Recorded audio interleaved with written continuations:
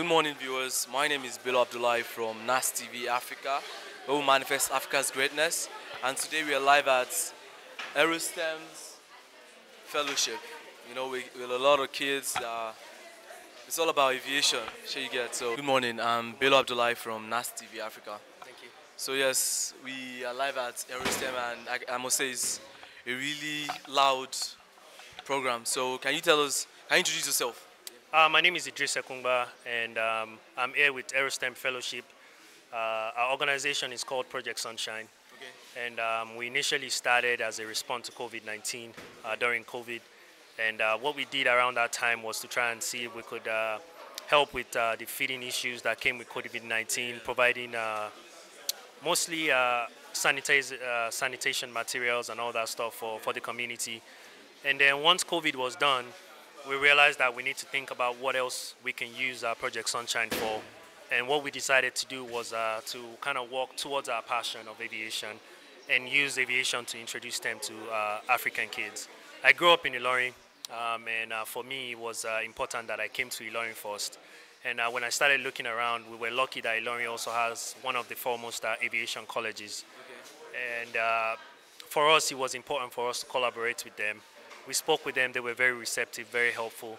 And we are here today to introduce mostly kids from the public school system. And we have about 8 different schools here. Our objective is to train them over the next 3 days on how to build RC airplane, introduce them to STEM. And then our goal is that they can go back to their schools and they will be the footprint for Aerostem Fellowship program in their schools.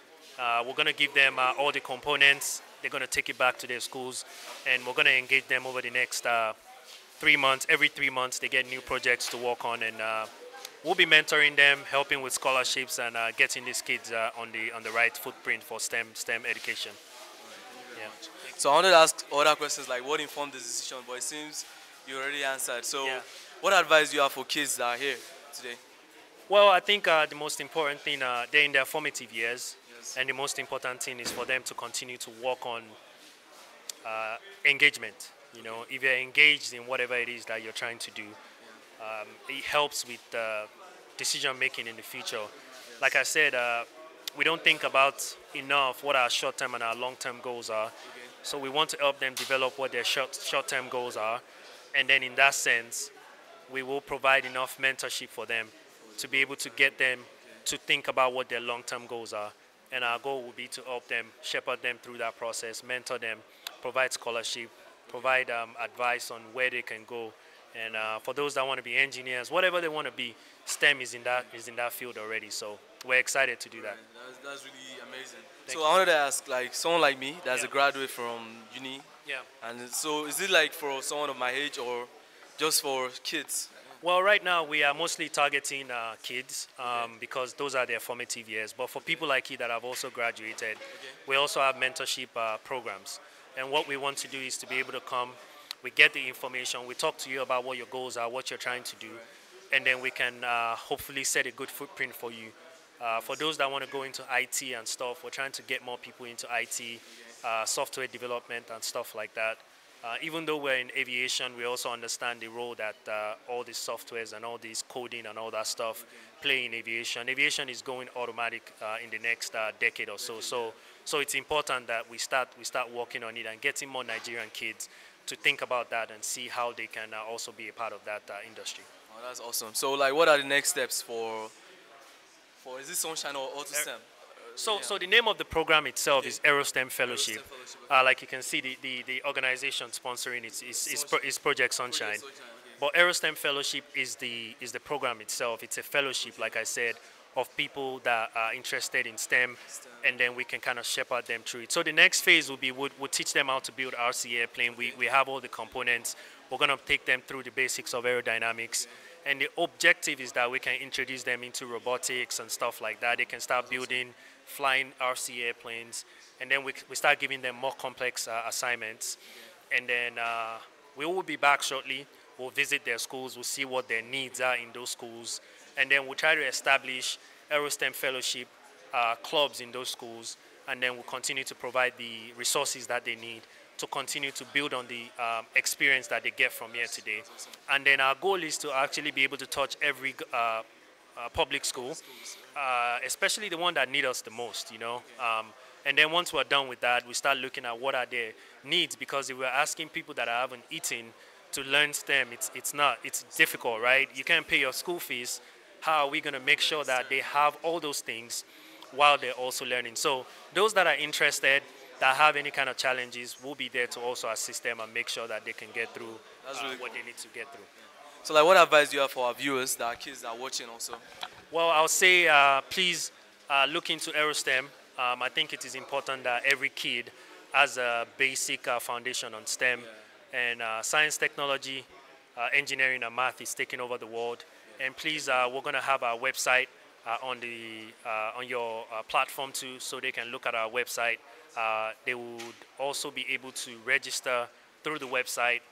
We'll get their information, and then we can stay in touch with them. What we're doing right now is creating the initial footprint for the organization, for the program, and then what we do is we create a database, and then we'll double up our effort in coming back to Nigeria, engaging with the kids, and hopefully we'll do it gradually, but we will touch as many people as we can. That is a guarantee.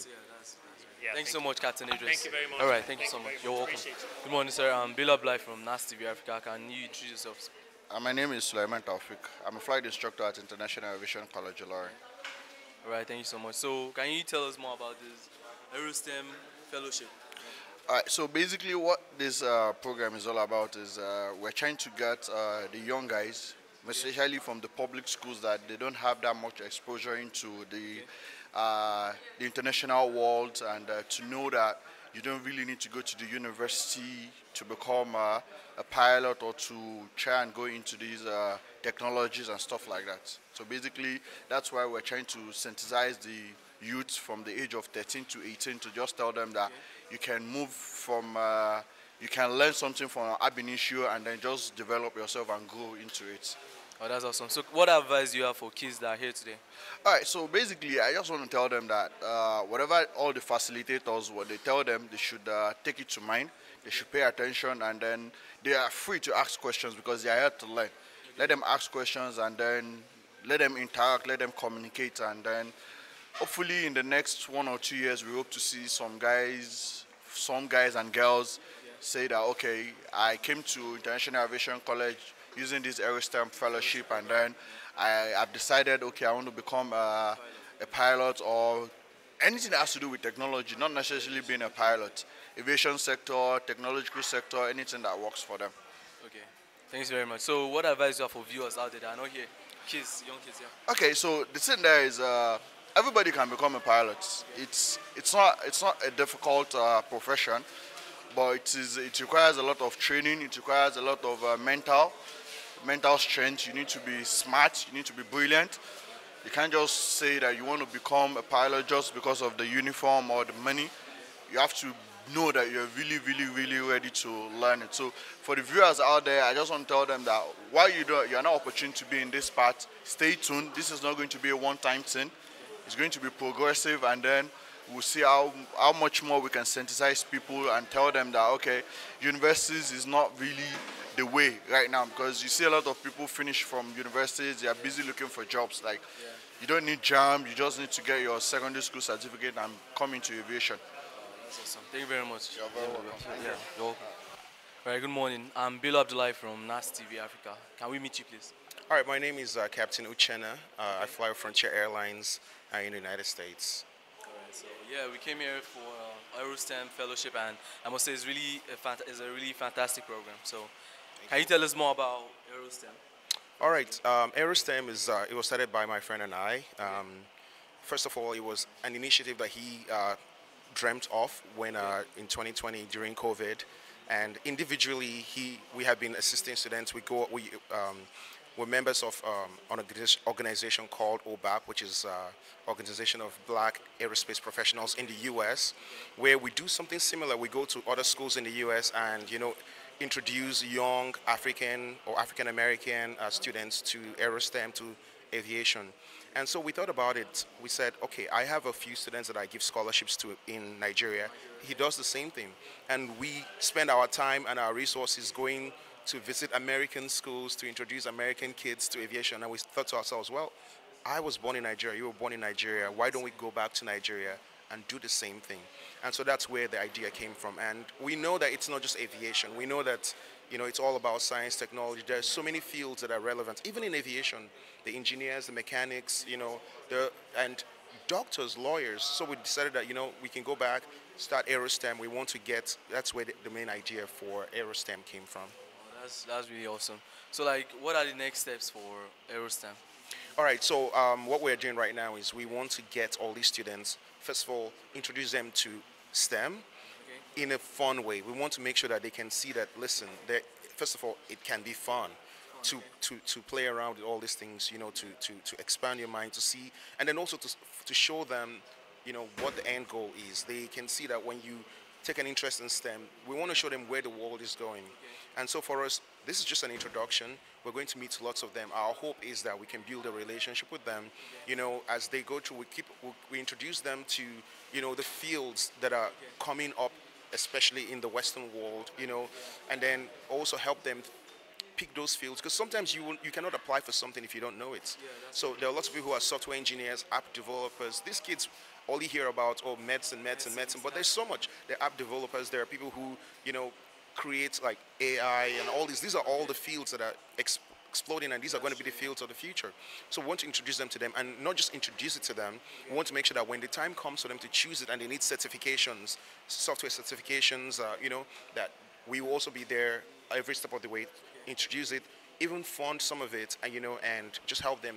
My hope is that these kids that we've met today in the future, when they're 25, when they're 30, that these guys will be established in their fields, and not just established in their fields, they will take the same knowledge that they've gotten and bring it back and also give it to other people. And, that's the only way Nigeria can go forward. Yeah, that's very true. So like, is all Aerostem for like just kids, or for students like let's say youth like me that are done with school, like after graduation? Can they consider Aerostem as? So it's a mentorship program, obviously. So it's for everyone. We just started this. This was our focus right now. We wanted to go with kids who are maybe between 12 and 16. But even, like I said, it's a mentorship program, which means as I'm available today, I'm available to meet with anyone, talk to them, mentor them, help them, guide them, or whatever they have to do. But like I said, because this, obviously, our organization has we can only maintain one focus at this time. Singleness of purpose is the only way you can achieve success. And so by focusing on this, we want to make sure that if we're successful with this, we get these kids, on the program and running, and then we can also go ahead and then open up opportunities for others. That's awesome. So what advice do you have for kids that came here today? Well, the first thing I'm going to say, like I mentioned earlier for them, is first of all, you need to have a dream. Because that is the first step. If you can imagine yourself, if you can dream about what it is you want to be. It doesn't. I wasn't born in millions. I wasn't born into a family that had pilots. I had no idea. The only thing I had was the idea that I wanted to be a pilot, and I didn't even know how I was going to do it. So all I have to say to them is, have a dream. Have a dream, and then get connected. Every time there's an opportunity like this, meet people that can either answer your questions or direct you. That's what mentors are for. If you go to the developed countries, like 90% of the pilots you have are children of other pilots or relatives of other pilots. Why? Because they have someone to tell them how to do it. The politicians usually have, they have mentors. The people who are business owners, they have mentors. So the same thing, that's what we want to do. So they should be open to connection. If they be bold, walk up to people, ask questions. Whenever an opportunity like this presents itself, they should show up, and that's just the beginning, and the sky will be their starting point for them. That's true. So like, I want you to advise kids that are watching, that are not here today. Okay. All right. Well, for for the kids who are watching, I want to say is that believe in yourself. I was once like you. I went to secondary school and university all here in Nigeria. I went to a public school. I didn't really have much, but I had that dream that I was going to become a pilot, and all the events lined up to make it possible. And so all I'm going to say to you today is believe in yourself, pick a dream. Every day try to accomplish one thing that will bring you closer to your dream, and in no time you'll be there. Yeah, thank you so much, Captain Uche. All right, thank you very much. You're welcome. All right. Good morning, sir. My name is Bill Abdullahi from Nastv Africa. Yeah, please can you introduce yourself to yourself? Good morning. My name is Captain Yakubu Okatahi. I'm the acting rector of International Aviation College in Lorry. All right, sir. Thank you very much, sir. So, can you tell us about what STEM is and what's actually happening here, sir? We thank God that He brought about this day. We have these two captains, Captain Idris, Captain Uche, from America. They were brought up in Nigeria. They went to school in Nigeria, and then they went to America to become a pilot. And the good thing is that they've been so nice, and they think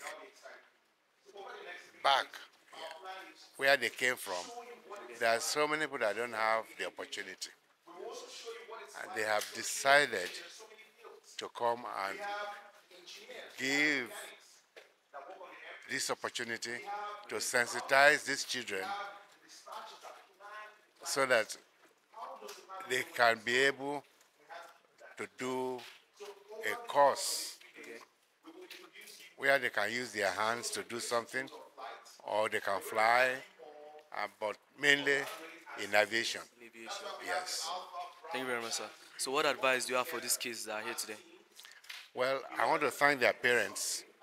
You know, usually we don't want parents to push their children to say, do this, do that. Yeah, that's true. We want them to make up their mind. When they listen to these lectures, when they use their hands to do these models and things like that, they'll be interested in aviation, engineering, piloting, even air traffic control, and electronics. So we want them to be able to know that there are so many opportunities for them, and this is part of it. All right, sir.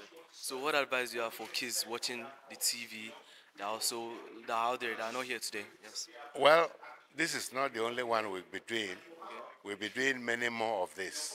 So we'll be able to, I hope they will be able to take part in the subsequent ones that we do. All right, sir. Thank you very much for coming here today. Thank you so much. Yes. Good morning. I'm Bill Abdullahi from Nastv Africa. Please, can you introduce yourself, sir? Yes, my name is Mohammed Jumada Jibril. I'm the registrar of International Aviation College, Ilorin. Yes. All right. Thank you very much, sir. So, what can you tell us about the program happening here today? Yes, I am excited and I'm happy that our college is hosting this laudable program. I want to believe by the end of the day, we'll be able to activate the participant interest in aviation industry. Wow. Thank you. Okay, sir. So, what advice do you have for kids that are here today? Yes, I want them to develop their interest. I want them to be focused. I want them to seize the opportunity so that they can build that interest and zeal to be future captains, which the Kwara State will be proud of. All right, sir. So, what advice do you have for kids that are not here but they are watching the TV? Yes, I want them to like uh,